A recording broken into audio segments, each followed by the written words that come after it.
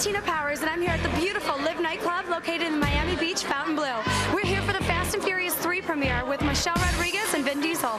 Let's check it out. Yeah. It's almost over now, almost over now. Yeah. It's over now, almost over now. Check it out. We're down here for the Fast and Furious premiere with gorgeous Michelle Rodriguez, who's one of the stars of the movie. Michelle, first of all, thanks so much for coming on my show.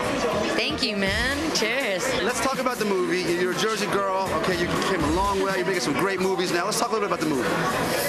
Fast and Furious. Yeah, baby. Aw, dude, it was awesome. Awesome to come back, man. It's like high school reunion.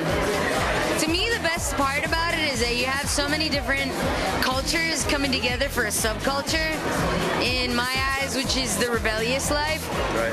And I find it really intriguing because, you know, there's a whole moral code, undertone to the film. You're going to expect original parts. You're going to expect a cast that came back together to make this movie.